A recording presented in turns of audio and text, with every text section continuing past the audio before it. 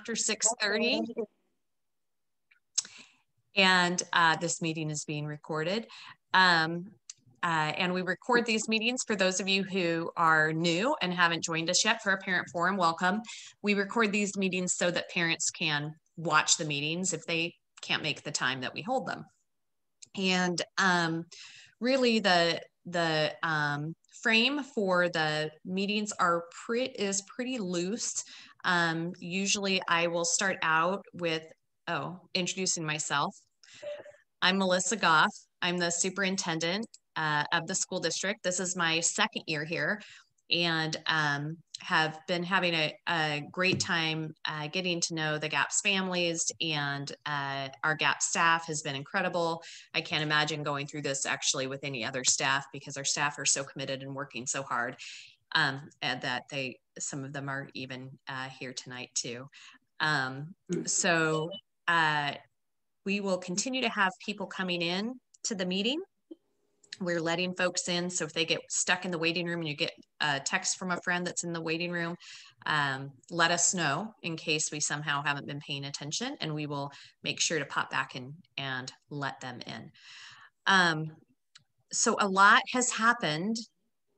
Wow, a lot has happened just in the last week. I think I'll just only go back as far as the last week, as far as catching you up or making sure we're all on the same page with information. But near the beginning of last week, last Tuesday, Colt Gill, who's the head of public instruction for all the schools in the state, had a meeting with all of the superintendents. There are 197 of us, and walked through the updated information related to COVID-19 in schools.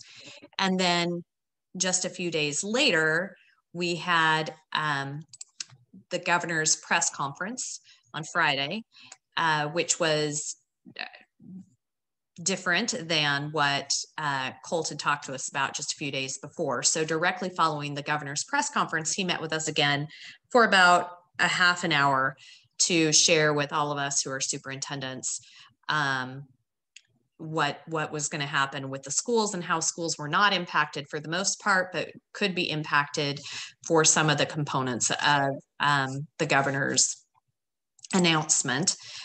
And then after that, on Monday, we received the executive order from the governor regarding the freeze, and that language was didn't have as much information in it as the press conference did, but was aligned with what the press conference had said.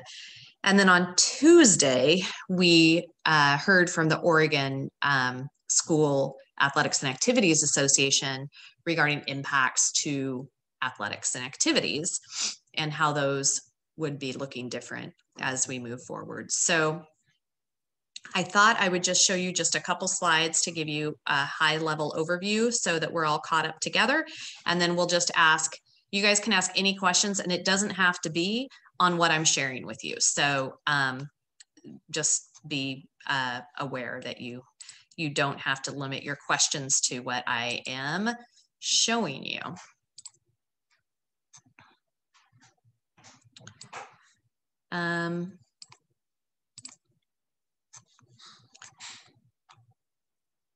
So the first thing I want to show you guys are just some overviews that came from the very first, the first conversation that Colt had with us. And this is about our attempts to try and get students back in school. So our goal is to try and get our kids and our staff back together as quickly as possible.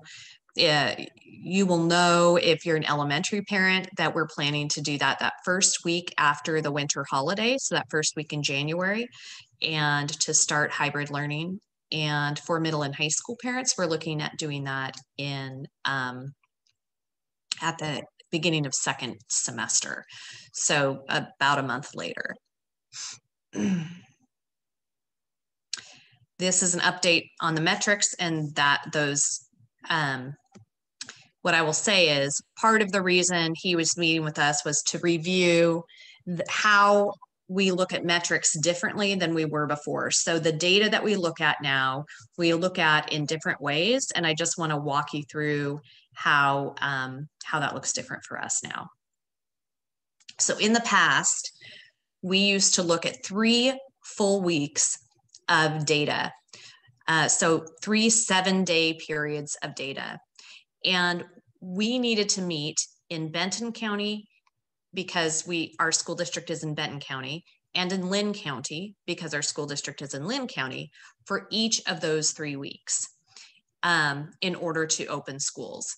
Now, if any of these 3 weeks we weren't meeting the metrics, then we needed to add a third week so that we had 3 solid weeks in a row. So for example, if this first week we met, great. If the second week we met, great. If the third week we didn't meet, then the 3 weeks started over and we were on a new week, okay? The way that it has changed now is that we are looking at, rather than a 7-day period, rather than 3 7-day periods, we are looking at 1 14-day period.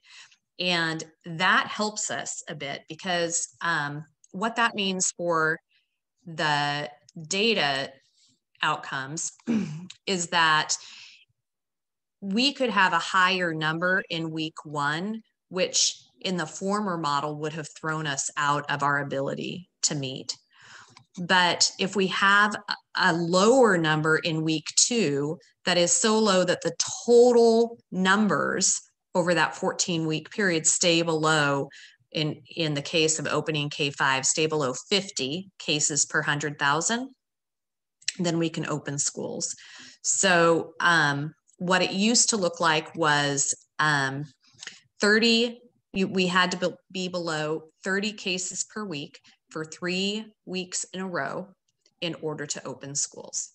So that was fewer than 30 here, fewer than 30 here, and then fewer than 30 here. Now it's fewer than 50 to open K-5, but over the 14-day period. So we could have 32 cases in week 1, and as long as we didn't have more than 17 cases in week 2, then we would be on track to open schools. So it gives us a little bit of flexibility with the hills and valleys, and that's a positive thing for our ability to reopen. Here is what the actual metrics table looks like. So we look at the county case rate because of the size of our county. In order for us to begin on-site learning, and we start with kindergarten through 5th grade is how we are beginning. We can't start with the older kids yet, and I'll explain that in a minute. We have to have fewer than 50 cases in that 14-day period. Once kids are in school, it's highly unlikely that we would end up needing to send them back home, meaning it's highly unlikely we would have to move from hybrid in-person learning to fully comprehensive distance learning again, because we have another big cushion in the data itself. So to open, we have to have fewer than 50 cases, but we can stay open up until we hit 200 cases per 100,000, which is really high. We haven't hit 200 cases per 100,000 yet. We were at 161 cases per 100,000 for each of the counties this last 14-day period. So that's too high. It's over 3 times as high as we need it to be in order for us to open for K-5. We have to be in this yellow zone to open. Okay. Melissa, just to clarify, so it's up to 100. Did I say? Yeah, I'm sorry. I'm used to on the other table saying 50 and 50 per week, but yeah, it's under 100 total. So not only did they, thank you, Andrew, not only did they adapt the length of time, which gives us more cushion, they also allowed us higher numbers. So over that 14-day period, in the past, it would have been a total of 60 cases, 30 and 30 each of the 2 weeks, but now they've raised that to 100, okay? sorry, I'm going to skip through things that aren't necessarily either accurate anymore or related to parents. But one thing that has changed that you may not have heard is the Oregon Health Association's definition of an exposure, which now is defined as an individual who has close contact, which means they're closer than 6 feet for longer than 15 minutes throughout 24 hours, throughout a total day with a person who has a COVID-19 case. What that means for your students is that if an adult at the school, once they go into school in person, if an adult at the school tests positive for COVID and they have worked closely with your student, not necessarily for 15 minutes in a row, but for a total of 15 minutes over the course of the day that they saw them, then that would be considered what we consider a close exposure. Again, OHA also updated on face coverings, talking about the value of face coverings, and that the expectation now for our students is not only that they're worn indoors, but they are also worn outdoors. So that is a big change from the guidance that we had before.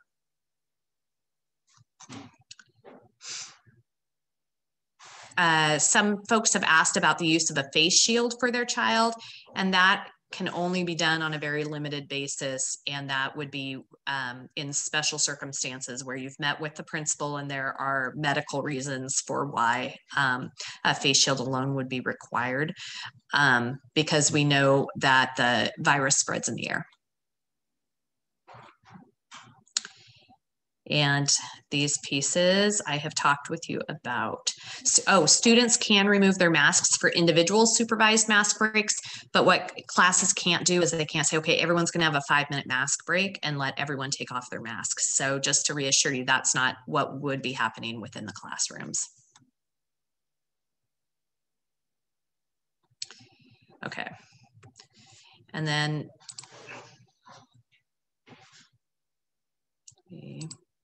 there we go. And I know this isn't as large as we would like to have it, but I'm having a hard time downloading it. These are the announcements with the governor's pause, with her freeze. She continues to talk about the import of opening. This is so teeny tiny. I even need my glasses on my screen to read it. So she's encouraged all businesses to mandate work from home to the greatest extent possible. So you may have heard that our teachers are again working from home, and that is true unless they work in a classroom setting where they just cannot do their job, or if they are working in limited in-person instruction. So some of your children may be in limited in-person learning, then they're allowed to go to school. And we re-cleaned all of the limited in-person classrooms on Tuesday, just as an extra precaution, not because we had any concerns specifically about that at the time. A lot of these pieces are related to businesses rather than to us. One of the things that you should know is that we are working with both with Oregon Health Authority, and then we're also working with our other public and public school districts and universities around potential testing and some steps that we might be able to take around contact tracing and similar activities. So that is still in development, but I can tell you that we met with a number of our neighboring districts and the LBCC president and the Oregon State University president last week, where we brought up, could it be possible for some partnership around that? And our hope is that we'd be able to partner. You may notice that have noted that starting, well, in November and in December on Mondays, there is going to be free testing in Linn County. And I believe that's at the fairgrounds. Andrew, make sure I'm correct on that. And then in December, it will also be on Fridays. And if you are interested in pursuing that, you can do so by signing up online. And we'll make sure that information is in the next set of information that we share out with you as a district. Okay. There are two big things with the governor's information that I wanted to also talk with you about. And those are the quarantining piece and the, oh, and I already talked to you about the staying at home, working at home. So my role is not to police who's going on vacations or who's having people at their house. That's not what we do. Thank you, Andrew, for posting the testing information. But we are within GAPS going to have folks who have traveled out of the state to quarantine at home if you're a staff person or if you are a student for those 14 days. Now that impacts very few students right now, unless they're in athletics or activities, and impacts very few staff members because so many are right now working from home. But it is definitely a difficult situation for us to be in. And what I can tell you is my driver for any of the decisions that I make, and I'll tell you that Colt Gale last Friday told us that we must do that. By Monday, he was saying, using the same language as the governor, which is you should do that. My whole drive is I want your kids back in school so badly. I know how hard it is on them, and I know how hard it is on you. And so anything that we can do to support health, regardless of choices that folks make, is what we're going to do. And so we know if folks have been exposed by through some travel plans that they may have, we just want to make sure that you're safe. You pay attention to the quarantining piece, that when we bring you back around kids or around each other, folks are safe. So those are the decisions. The OSAA decision. I don't have a PowerPoint slide for that, but basically it impacted any indoor athletics and activities that those are shut down right now as well. And so there is training that can happen outside for those activities, but right now we our understanding from OSAA, or what the rules are for OSAA, is that indoor events are not happening. We don't know how long that will last. Everything has that 2-week window right now, but it's all dependent on the data for the state. And as soon as we know, we will let you know. All right. That is all the prologue that I have for you tonight. So I'm sure I have missed things that are important to you, or may have talked about some things that also are important that you'd like to discuss. So please, you can ask questions in the chat, is usually the easiest to do, but we don't have too many people here. And so if you want to unmute and just ask questions, that works great too. I have a question. I don't know if you answered it already because I hopped on a little bit late. What was the reasoning on bringing the K-5 back first versus like seniors or the high school students? That's a great question. We actually we cannot bring the older students back first. So K-5 has to come back, and then there are even stricter. I think that's where 50 is. Andrew, is that where the 50 limit is? To have all students back, or any secondary students that are older than 6th grade, and the 6th graders have to be attached to an elementary school, not part of a middle school. You have to have fewer than 50 over those 14 days. So the K-5, the younger kids, data is showing that those kids are less susceptible to COVID and do not see the same impact to their bodies. And so the state made that decision with K-5. Yeah, it's twice as hard to bring back 6 to 12 students as it is K-5 based on those numbers, the 100 and the 50. Yeah, thank you. Great question. Sorry, I had not addressed that.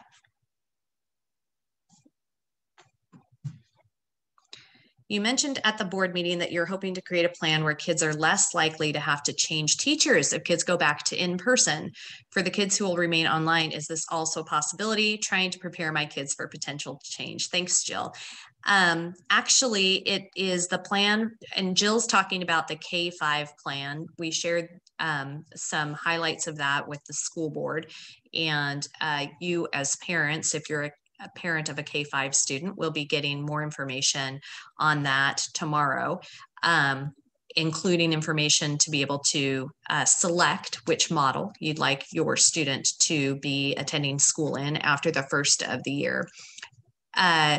One of the factors that we've been really struggling with bringing kids back in the hybrid model is we had a very difficult time figuring out how we could do it and without really disrupting the student and teacher relationship, because we thought we were going to need to reassign a bunch of kids to different teachers based on how many kids take distance learning.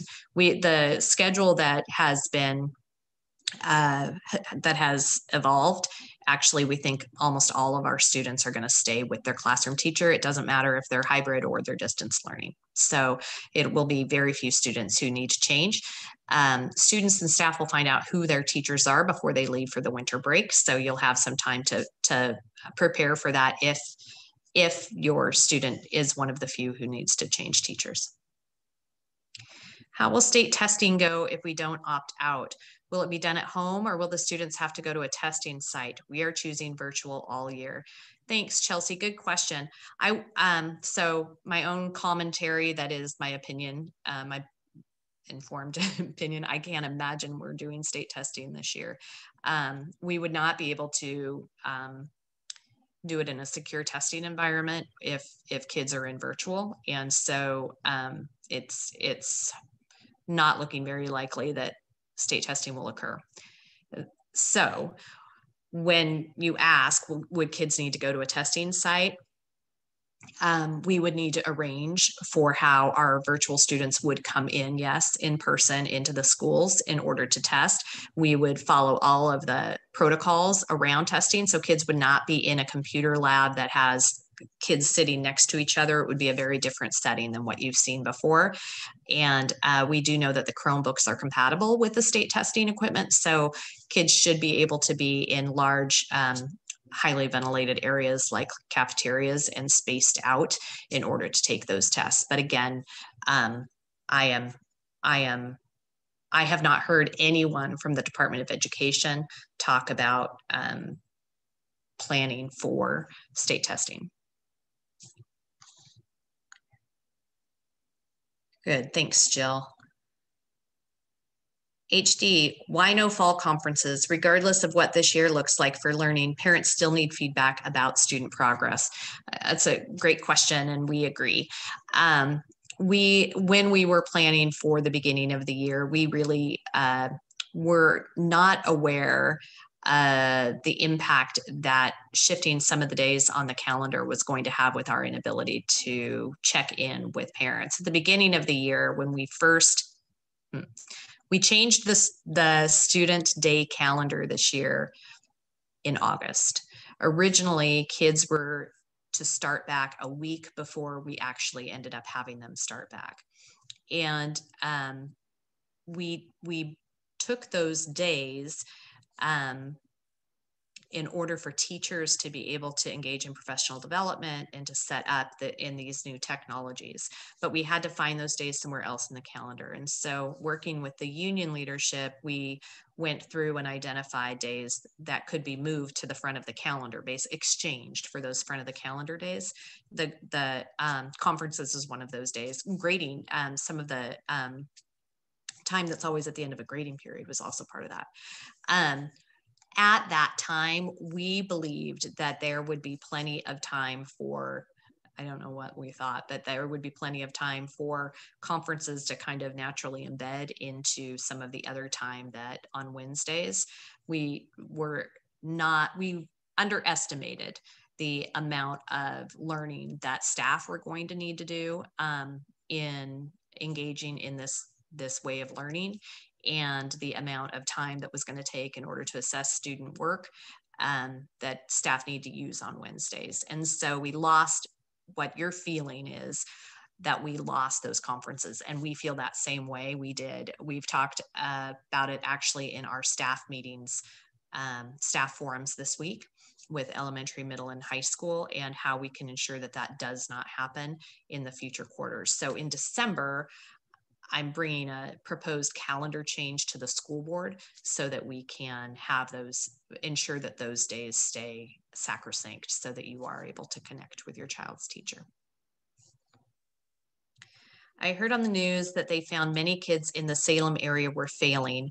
I know one of my children didn't fare as well this 9 weeks as in the past. Overall, what is your impression of how kids are doing in our district? Thanks, Carol. I appreciate you asking. And I would say our kids overall are faring well, and we have more kids struggling than we've had in the past. This is a whole new way of learning for our kids, and kids are in very different environments, and teachers are learning as well. And sometimes that whole combination makes it even more challenging. One of the things that we have done that is a little bit different than what I read, now I haven't spoken to the superintendent of Salem specifically about this, but so I just read the article as you did. One thing that we have done is we have marked students as incomplete in middle and high school so that they have through the semester to get caught up if they were not faring well in their classes. And so for those missing assignments or those assignments that kids did extremely poorly on, for kids who struggled a lot and earned an incomplete in the class, they have until the end of the semester to do that work. That's hard. It's hard on the student and it's hard on the staff member. And we, again, during the forums this week, talked a lot about who are those students, not individually, but what are some of the patterns that we're seeing among students that we could be working with differently in order to proactively address some of the disengagement or lack of success. One of the challenges for us has been we really struggled for the first few months of the year around knowing whether students are on the other end of the computer. A lot of student cameras are off depending on who the student is. And part of what we've worked on with staff is when is it okay to say, we need you to have your camera on so that we can see the work that you've done, and what are other ways that you can engage with students if they have their camera off to ensure that you know that they've done the work and that they're engaging with you. And one of those really simple features, one of the middle school teachers was talking about, I guess it was high school teacher was talking about yesterday in their forum about how beneficial the chat has become, and they hadn't realized that there had been no way for students who felt uncomfortable verbalizing in front of their peers to communicate with the teacher prior to distance learning. It's actually a benefit that they've found. And so now they're using that chat feature as a way for kids to engage in conversation who typically had not, in their past relationship with the student, had not seen those students engage. So what we're trying to do is capitalize on those learnings and apply them for this second quarter, this next part of the school year, so that we can better support kids. I want nothing more. This is Christy. I'm sorry. I want nothing more than for my son to return to school. However, every time there is a change to his routine, there is an adjustment period that has behaviors. How would that be handled in this back to school situation? So Christy, one of the advantages of going back to school in this model that I didn't talk about at the beginning and that you may not know is that the limits on how many people can be in a room are pretty strict, extremely strict. So the square footage that is needed for a class to be held is simply, we don't have any classrooms big enough for a regular sized class to be held because we would need way too much square footage. So what you'll see when kids go back is they'll have about half as many students as typical in the classroom. And that in and of itself will help us help your child, better help your child with the transition and some of the behaviors that will happen during that. I mean, hopefully if your child is new, right, if they're a little one who hasn't been in the school district before, or if you've just moved here, then we may not know your child's tendencies. And in that case, I would reach out to the teacher and let them know. But if we've had your child and have kind of a history of things that might trigger your child's behaviors to shift, we'll be paying attention to that as we transition, and we anticipate that that will be a lot more helpful. Dell asks, is the chat feature you mentioned available to 5th grade students? And so I am not in their classroom. Gretchen, you might know about the chat feature being available to 5th grade students. I think she might be chatting. I'm there you go. Getting to my microphone. Is my sound okay? Mm-hmm. So having the chat on or having the chat off is up to each individual teacher, but it is an option for them to allow. And I have seen some pretty amazing things show up in the chat from kids that, like Melissa said, I never knew that they would have said that or thought that. So it has provided an avenue that we didn't know we needed for some kids. And then also, especially for 5th, 4th, 3rd, 2nd grade kids, it's so fun to watch their spelling when they're texting, and that they're using writing to communicate in a way, again, that they haven't had to before. But it is up to that individual teacher. And I have some teachers that will turn it on sometimes during the day, and then they'll turn it off during other times when chat does not need to happen.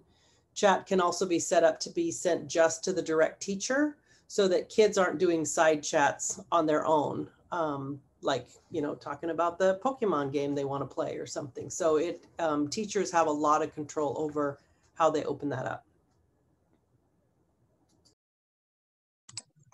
Thanks. So there are a couple questions about how will students keep their same teacher if only half the children will be in the classroom upon return? Great question. I didn't explain that to you, so thank you. How this will work in the elementary schedule. Now, the middle and high school schedules are still being worked on for 2nd semester, so I don't have the answer for you there. Plus, middle and high schools by their nature change teachers because that's the way their schedules work. So I'm really talking about K-5, kindergarten through 5th grade right now. But the schedule is an AM/PM schedule. So students will have, and this is a very similar schedule to what we had initially built for K2 students that we thought were going to be able to start in a hybrid model in August. So half of the class will be there in the morning, half of the class will be there in the afternoon. And they will meet 4 days a week in that model. Next question from Sharon. Can you please explain how the hybrid day will look with half the class in person, the other half learning from home? I assume they all have the same teacher. So, and that is what is interesting too. So this is where numbers come in. We are really needing you all to fill out the selection form that you'll get tomorrow, because it is important for us in our planning regarding student and teacher classroom assignments. But the intent is that staff will have the kids that they are working with in person. They won't be live streaming while they're with kids in person. That won't be happening. And while they're with that half of the group, the other half of the group will be at home in asynchronous learning, similar to what you have now and are familiar with now. Then that will flip for the afternoon. So it's not recorded and presented on Zoom. Dell asks if the chat is only seen by the teacher. It depends on the teacher settings, Dell.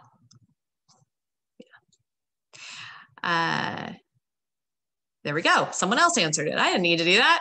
This is good. You guys can answer each other. Thank you. HD, YouTube is a huge distraction for young students. Can the district block access for student accounts since teachers can screen share any videos that they want their students to view? I tried to block on the Chromebook, but the district blocked the blocker. Isn't that ironic? So here's what I would ask you to do, because we do use YouTube as a learning tool so that students can access whether the teacher is facilitating the class or not. So there are some YouTube assignments that students are doing during their asynchronous time, completely independent of their teacher. If you are having concerns about YouTube, and we have heard this from more than one parent, if you and you might need some help learning how to do this, but you can control on your internet settings, you can control that access. And that's really the place to do that, is through your own home internet, where you have a login for your children that's different than the login for yourself. If elementary schools, and Christy agrees with you, HD. If elementary schools go to hybrid, will the virtual only students still have the same resources available to them? Library pickup, lunches, et cetera? Yeah, they still will have all those resources available. So they'll still have their specials in the same way. So they'll still have, it will feel very much like what they have now. Now, the time that they're synchronous with their teacher may be different. The time of day, it may be in the afternoon rather than in the morning, but yeah, the schedule will work very similarly. Would it be healthier to have cohorts of children in a classroom each day, Monday, Thursday, and Tuesday, Friday, instead of blending groups in the same environment each day? Cohorts. So we are working with cohorts. So I may not be speaking clearly. So it's the same cohort of students.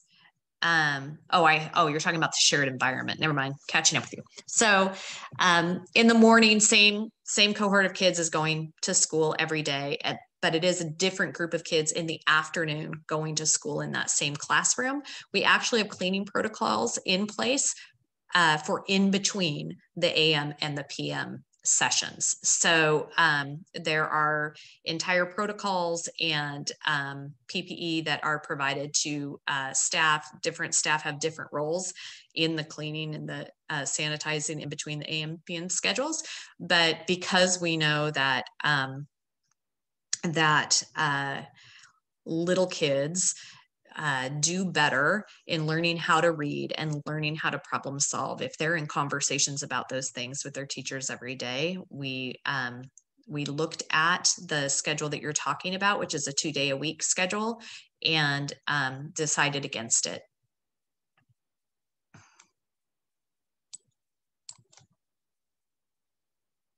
Okay, that was Becca.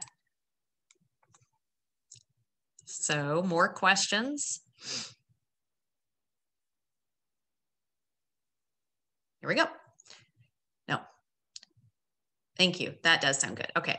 Do the protocols include HVAC improvements? They do. And so there is, I think it's a MERV 13 setting is the number. And again, Andrew, who listens in on all these calls, might know that off the top of his head.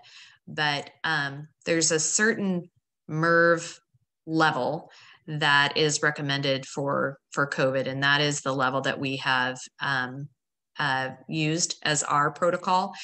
There are a few exceptions in, I think, and I may misspeak, so forgive me, but I think maybe Central Elementary has an older system that is more difficult, and so additional protocols are being put in place in any of the sites that have those limitations. Oh, Andrew, good job. Oh, and it was MERV 13. Yes, okay. With an AM/PM schedule, if a family has 2 children, can they both be in person during the same half of the day? Yeah, Sharon, so that also has been a value that we've held, right? And I think we talked about that last summer when we thought we were all going to be able to get kids back in school. What I ask you to do, so when you fill out your selection form, as long as the kids are on the same model, it'll work. So if you have both kids in hybrid, then they'll both go during the same part of the day. If you have one student in hybrid, of course, and one student in distance learning, it won't work for you, but yeah. Excellent. Thank you for the very significant amount of work and the good job that has been done. Oh, you're welcome, Becca. And really, I just get the opportunity to talk to you guys. We have a team of people. You have a team of people who work for the school district who have done an incredible amount of work at every single level. I'm so proud of them. One of the stories I'll share. Yeah, you're welcome, Sharon. One of the stories that has been really compelling is from South Shore. I don't know if you have a student at South Shore. Can you raise your hand? Oh, right. I forgot. So at South Shore Elementary School, education assistants came up with an idea of holding a virtual recess, basically, on Wednesdays for students to come in and just have unstructured time with their peers that is supervised. And it's very highly orchestrated. So students come in, they don't have to go, but it's fun. And they jump into the main Zoom chat like we're doing. And then they tell the hall monitor, who is the person who is Andrew in this situation, right? The hall monitor, which room they want to go into. So this week there was a Lego room, and there was a room where kids were drawing acorns. And then there was a room where kids were drawing learning how to draw this really leafy fall tree that one of our education assistants, who's a really gifted artist, was drawing. And then there were other rooms too available. I just can't remember what they all were. And so students just said where they wanted to go. And I happened to get to go to this event on Wednesday, and it was so darling because they're kindergartner and first graders, and some are logging in and speaking in English, and some are logging in and speaking Spanish, saying where they want to go. And so they go into these rooms and they're just doing the work on their own, but showing each other and having casual conversations with the education assistant or assistants who are in the room talking with them. That education assistant shared that, I think about 3 or 4 weeks ago, in a district-wide classified staff meeting where we had all the education assistants in a room together, shared what they were doing. And a whole bunch of other EAs said, oh my gosh, I want to start that at our school. We could do that at our school. And so that's the type of stepping up, thinking differently, making really important things happen for our kids around their mental health and their social relationships that have been essential. I'm super proud of the work that they've been doing. No question, just wanted to say you've done an amazing job through all this. I've joined in on many of the board meetings and forums, and you and the board are amazing. Geez, Renee, thank you. That's really, really nice. HD, parents were told that students would only need to learn how to navigate Canvas, but we have teachers using several different sites and apps for assignments. Okay, many are glitchy, slow, or even blocked by the district, but are required for assignments. This really puts students at an unfair disadvantage when they only have access to district Chromebooks or limited access to other devices. I agree, HD, for sure. So 2 things need to happen. One, I need you to communicate that to your child's teacher. We certainly are not wanting that to happen, and that's why we make sure that we share with staff that apps that we have available or what programs the Chromebooks will work on. We want to make sure that we haven't created disadvantage among some of our students because some may have access to a desktop and some may not. But also we want to make sure that nothing's glitchy and works well with the tools that we've given to the kids. So if you've talked to the teacher already and that wasn't successful for you, at that point, then you just have a conversation with the school principal to make sure that they understand what your worries are. And I think a conversation with the teacher will likely address that. That's really important because I think sometimes teachers see something new and they're really excited about it and know that it as a tool, if it worked perfectly, it would be great for kids, and they may not actually realize that the kids will have some struggles with operating it. Chelsea, can more elementary schools have that Wednesday recess program, or is it up to the individual school to implement? So Chelsea, individual schools are doing things differently. So your school may be doing something similar, but different.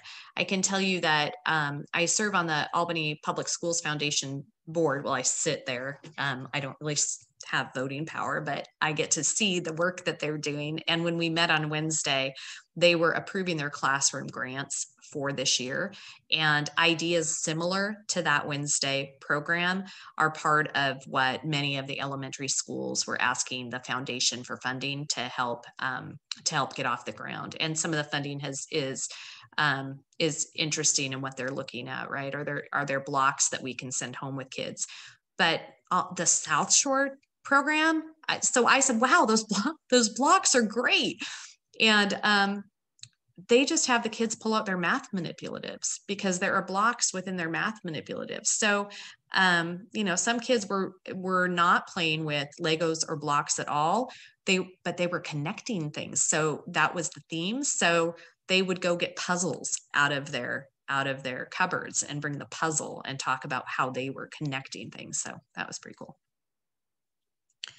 What will the AM PM hours be? I knew someone would ask that. Cindy, I don't know. I don't know for your school. Partly, I don't know for your school because this is a transportation masterpiece. Russ Buttram and Cindy Moran, who head up our transportation department, have worked extremely hard to figure out how we are able to get 2 full sets of buses to school and home, and then back to school and home twice a day. And so you are going to see start times be different depending on which school your child attends. So I can't give you that moment. Yeah, thank you. Thank you for understanding. I appreciate that. My younger son loves the social hour on Wednesdays. It's the only day he looks forward to logging in for school. Well, that's a bummer. I loved the first line. The second line was a bummer. I wish it could be incorporated every day as an incentive. That's really awesome feedback, HD, and I would encourage you to talk to the principal. Is that at Marcy's school or at South Shore? So if you're not at South Shore, whoever the principal is, and talk to them and let them know that, because I do know that schools, oh yeah, okay, great. Schools are looking at ways that they can fine tune and tweak things that they're doing in order to create a little more space.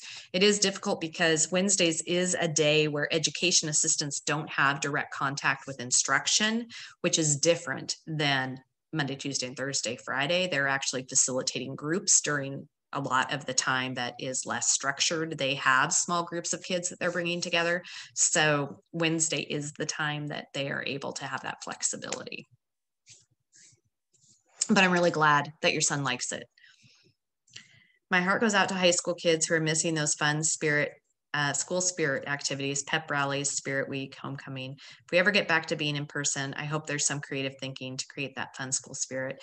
Carol, mine does too. I mean, I remember those times in high school and how much fun they were. And I was the crazy hair day person. I was, I loved those dress up days. I do know that at South Albany High School, they did have a spirit week this year where they had different spirit days that the kids dressed up differently. And I know this because Mr. Hunter, who's the new principal there, who used to be the principal at Albany Options School, told a story yesterday about on pajama day, he decided, well, he would wear his long johns to work. But remember, Mr. Hunter hasn't really seen many of the teachers in person. And this was still when teachers were teaching within their classrooms in the building, but he didn't run into them very often. They weren't, because everyone's being really careful. And he came out of it. He forgot he was wearing his long johns. He came out of his office and had this long conversation with these 2 teachers who were looking at him like he was crazy the whole time. And he could not figure out why their eyes were so wide. And they were, until he went back into his office and caught himself in the mirror and realized that he had not prepared his staff to see him also participate in school spirit. So he had a good laugh about that. But yeah, there's going to need to be a lot of events, and those events will look different. And I think the creativity of our kids is probably going to come into play there quite a bit. Our kids have been incredible sources of inspiration for me in how they are engaging with this pandemic, and then figuring out different ways that they could do the same things that they've done before. We have a high school group at West right now, their leadership group, who has historically done a lot of holiday giving, organized a bunch of they would fall under the school spirit activities, right? The kids all engage in together in order to fundraise or bring food in. But since they're not in person, they can't do things the same way. So Eric Idy, their teacher, reached out to me today and said, hey, I know we've got restrictions and I'm not sure what the kids will be able to do, but they would like to propose some ideas, and they'd like to do that the first week back in December. So I get to meet with the students and they get to give me their proposals for how they would give to those who need right now, but using a more technological approach than how they've done it in the past. And I know they're going to come up with a solution that, probably none of us who get to work with them every day would have the ingenuity to come up with.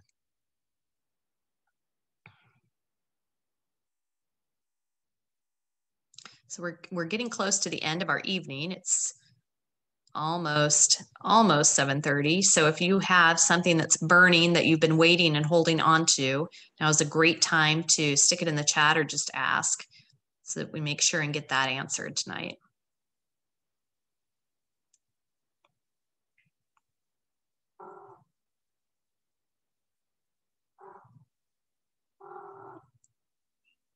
If you ever are in these forums, or if you are someone who watches board meetings, you know that my cat seldom lets me get through a meeting without her jumping up on the keyboard. And so she's at my feet right now, kind of purring, asking to get up. We'll see if she makes the leap. Nope, there she is. I'm there. All right. On the thread of school spirit and unity, can we please bring back the Pledge of Allegiance in all of our schools again? I'm not sure when this stopped being the norm, but we do it every day in our home now and have a little history lesson along with it. I think it would really help the kids feel a connection to one another and their schools. Thanks, HD. Yeah, so Oregon law changed. It's once a week for the Pledge of Allegiance, and schools should still be doing it. That's really neat that you use that opportunity as a history lesson with your family and with your kids. I think that's fantastic. All right. Well, I want to say thank you. Thanks you guys so much for joining. I appreciate your time. And I appreciate the questions. Those are all really great. And please share information with your friends who weren't able to make it tonight. We will have this recording available too, though, so they can watch that if they would prefer the longer version. Have a great night. Be safe and happy Thanksgiving. Bye-bye. Good night. Thank you. Absolutely. Thank you. Thank you, Laura. Thanks, guys.